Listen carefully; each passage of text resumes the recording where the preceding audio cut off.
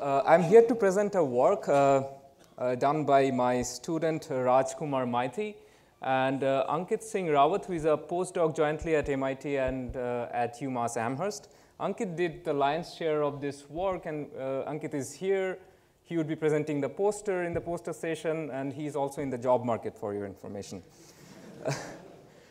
Right, so instead of going into the gory detail of what we did, I'm here to advocate a simple idea brought back to daylight by this paper by Lee et al. In 2016. And this is, the idea is simple, and that's why it is also implementable. I think it's really interesting. It talks about large-scale distributed learning problems that runs over many, many processors in a cluster or in a cloud. And what happens is, the gist of the talk is, if there are straggling servers or straggling processors in the system, that become the bottleneck of the system. So everything is slowed down by them. And to prevent that or to mitigate that, you should use some classic old-age techniques of error-correcting codes. And what we fit in is we say that you should decide what to code based on the application, and there is a systematic way to decide that. And so that's the main message of the talk, and I'm going to go over all of these bullet points in the next few minutes. Right, so we are talking about really large scale of computation nowadays. For example, if you want to learn deep neural networks, it is a lot of layers. It's millions of variables that you have to know. So you distribute this work over different servers. In general, as in the case of parallel and distributed computing, you have a master node that supervises it. There may or may not be a master node, and there is a bunch of worker nodes, and you have some data tasks to learn from data. So you distribute parts of your data to different servers, and then each of them perform some function on the partial data they have. They send it back to the master node, and there is an aggregation of this. Right now, what happens is, some of the time, these worker nodes are too slow. So I picked up this, this plot from a paper by Tandon et al. From 2016.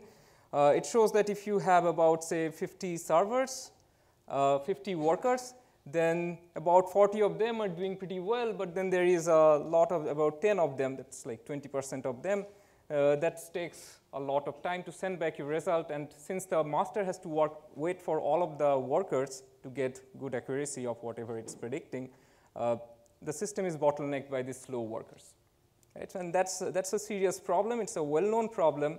There is this fantastic survey type paper by Dean and Barroso, which appeared in the Communications of ACM few years back, and talks about this issue as a serious issue. Right, so what's the idea? To mitigate that, you do not wait for the stragglers, just work with whatever you have got. But before you distribute the data to the workers, you should code up your data. And that's the idea that was presented in this paper by Lee and others. And what do we mean by coding up your data? It just means that simply use an error-correcting code to encode your data. Just giving you a brief example of what an error-correcting code means. It says you have some data that you add some redundancy to the end of the data, like you have this string of zeros and one, you just expand it by adding some redundancy. And if then there is some unavailability in the data, there are some errors, you can just use a decoder, use that redundancy to build back your data. Right? So that's an error-correcting code. There are various families of error-correcting codes available. So what you do is, before you send your data over to servers, you just code it up. Now, let me just give you a simple example in the rest 5 minutes that I have. So suppose you are trying to solve a large-scale linear regression problem. So you have n samples, a lot of samples, and then corresponding levels. You want to fit a linear model into this data. So you want to fit a line through these data sets. Right, so that means you have your data matrix to be x, the level matrix to be y. You want to find some vector, you want to learn some vector theta that when you multiply it with x, you get back y. So what you do is this usual, you want to minimize the L2 loss with respect to theta, and there might be some other constraints on theta that's represented by this regularizer.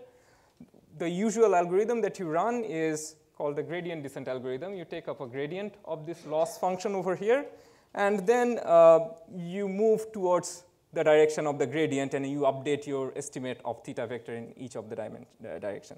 So what do you do when you distribute this over servers? What do you do when you have really large data set? One way to do this would be to just take your data, which are like this. So this NM theta. So basically, what we are doing is, you see right over here. I don't have a pointer. So this, in this expression, the only thing that is updating every time is this theta t. Everything else, this m and b, are fixed with respect to whatever your data is. So what you do is you, in each time of this iteration, you just do this matrix vector multiplication. So instead, so while you do that, you just divide this part of the matrix and vector to all of the workers, right? So they just do part of this matrix vector multiplication, send you back the data, right? So that's the partial estimate of theta, and then you accumulate. Now, instead, what we are suggesting to do, or whatever Lee et al. Suggested you to do, is to encode the data, so multiply it with some systematic generator matrix of some error correcting code. So what happens is now there are some redundant workers that are getting part of the data, but those servers are really redundant. So if you have 50 servers, there are 10 of them which are redundant, and you don't have to wait for all of the servers to respond.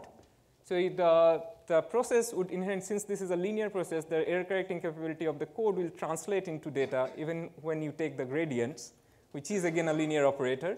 So you will have the capability of recovering back the data even if some of the servers do not respond in time.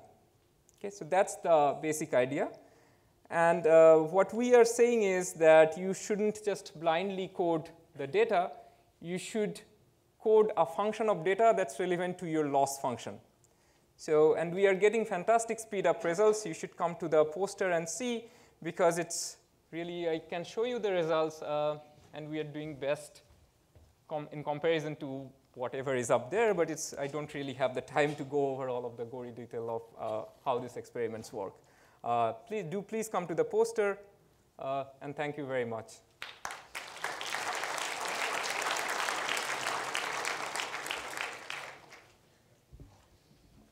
Can I ask a question?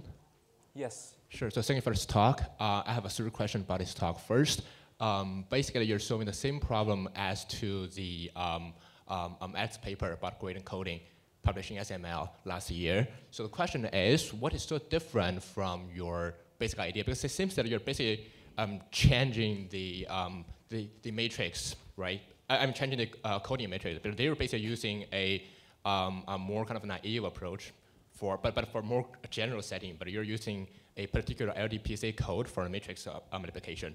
If you look at the Lee's paper in 2016, they're basically saying the very similar thing, but using RS code, and you're just using LDPC code. So that was my second question, which is why would you care about LDPC code instead of the instead of the other code? Second question is, if you use this approach, basically you would assume two different communication within each iteration in matrix communication. Basically it means that you're going to double your bandwidth requirement, and if you're really computing large-scale linear regression, that would be a huge problem for you guys. So certainly it seems that the whole framework can only work for matrix multiplication, and if you're looking at the neural networks you described, say AlphaGo, this will never work. So as an extra challenge, you have about 10 seconds to answer that question. I am going to, okay, so let me at least answer the first question, sure. And then we can take the second question offline. Of course. So you asked what is the difference. So instead, why we are not only just using LDPC code instead of RS code. We could have still used RS code, but in the Lee et al. Paper, they were encoding the data. What we are doing is encoding the second moment of the data. So, and that makes some crucial difference, right? So we are encoding the second moment of the data because the loss function that we have calculated is the square loss. When we take the gradient, the second moment come in. So we can have some different loss. There are log loss and other things. So and encoding the second moment of the data would not be a good idea there. So what we are saying is instead of just encoding the data, which is the X matrix, you should encode some function of the data which is relevant to your application, and there is a systematic way to find that function. So it's not that we are just bringing a new code, it's something else as well. And LDPC codes have some advantage in using compared to RS codes as well because of their super fast decoding algorithm, which you can actually use the number of iterations of decoding of LDPC code as a tunable parameter here, and you can show that you can tune that to control the convergence of the gradient descent algorithm that you have. So all of the orals today, thank you, will also be at the poster session. So please make sure to come and talk to them as well in person at the poster session. Let's thank our speaker again.